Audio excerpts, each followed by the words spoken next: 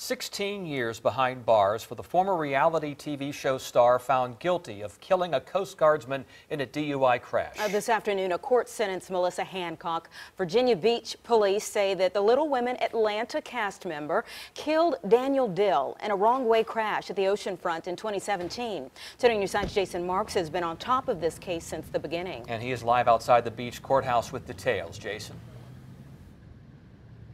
Guys, it was so emotional in that courtroom today. Lots of tears when talking about Daniel Dill's life and what could have been had Melissa Hancock just made the right choices. It's been brutal. It's been devastating to the entire family.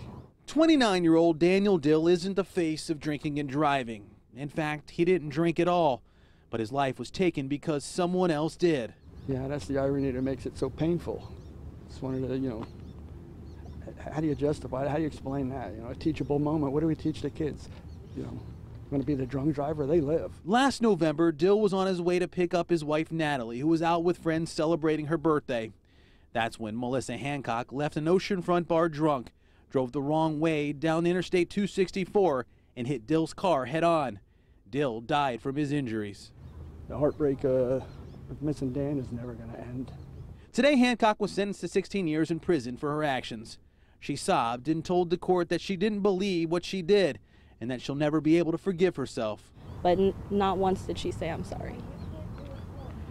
So I think that really bothered me. I got to tell you, my opinion hasn't changed. It was very emotional listening to her, but I don't care. I don't care what her position is or how she feels. Hancock, who has dwarfism, had a .19 blood alcohol level when she got behind that wheel.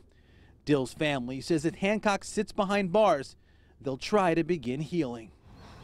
For the last 11 months, I haven't really had much control over my life or like what happens,